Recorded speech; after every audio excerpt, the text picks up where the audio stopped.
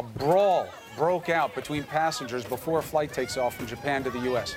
Oh, my gosh. This is real. It happens to start when the man in the red shirt punches the man in the black shirt, fists flying, no disciplined fighting there. A flight attendant desperately trying to stop the two men. Just when you think it's over, the man in the red starts again.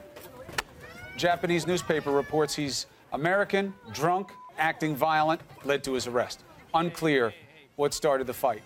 Okay, look at that flight attendant who has to get, that little petite flight attendant who has to get in the middle of these two there you go. clowns. And that's what happens. Look at that. Look at how brave she is. I would have been cowering under a seat. I understand why she was brave, because one, that's her job, and two, these men clearly don't know what they're doing. Honestly, my 7-year-old could have broken up that fight. You think that, in other words, the grabbing of the Hawaiian shirt is not a move that you would have Last time I checked, the cat scratching technique is of limited value in close quarters.